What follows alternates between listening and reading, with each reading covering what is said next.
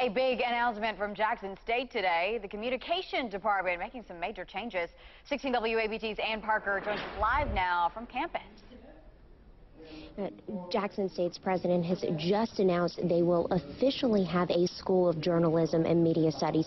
You can see it's a packed house at the JSU's E-Center tonight. That's President Carolyn Myers speaking. Lots of student, faculty, and alumni all out here to find out what that big announcement was.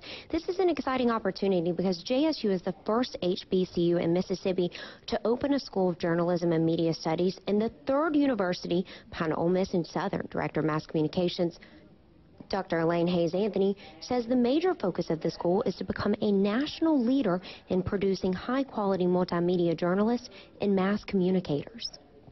We've been around for almost 40 years, and now we're getting ready to make a big change that's going to affect students, it's going to affect faculty, it's going to affect staff, and I believe it's even going to affect the local media here. The school currently enrolls 259 undergraduate and 44 graduate students. As the school expands, more courses in advertising, sports media, and public relations will be added. A very exciting night here for everyone at JSU. Several faculty members told me as they were walking in what a wonderful opportunity this is going to provide for students as soon as this school does open tomorrow.